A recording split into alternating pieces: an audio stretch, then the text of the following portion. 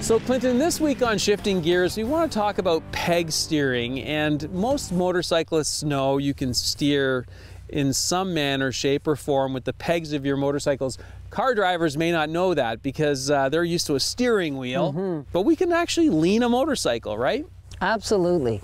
When we talk about it, I use an analogy that Canadian national champion Michelle Mercier from Fast taught me. Right.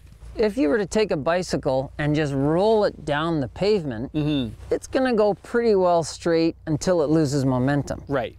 What Michelle says is tie a brick or a motocross boot to the one pedal. Yeah. And then roll it down the road. Now what's going to happen? Well, it's going to lean and turn in that direction with the weight, right? Exactly. So that helps the light bulb go off for most people figuring this peg steering.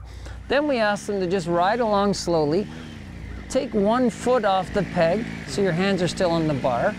So you're leaning most of your weight onto the remaining boot. And what happens is the bike will change direction in the direction you're leaning. Yeah.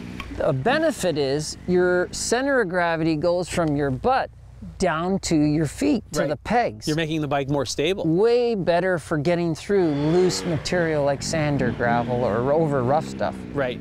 And then when you go to turn, you're just weighting that peg. Exactly. So you do less with the handlebars. When standing, we steer with our feet. Yeah. Which sounds crazy, but it really works. Can we apply this though to the street? Because clearly on the street, you know, for instance with that triple back there, we can't be hanging off in a corner, but can we be weighting the pegs as well on the street? Absolutely. Peg weighting works on pavement as well. Definitely works. Awesome. Some great advice there on weighting the pegs. Cool. Cool.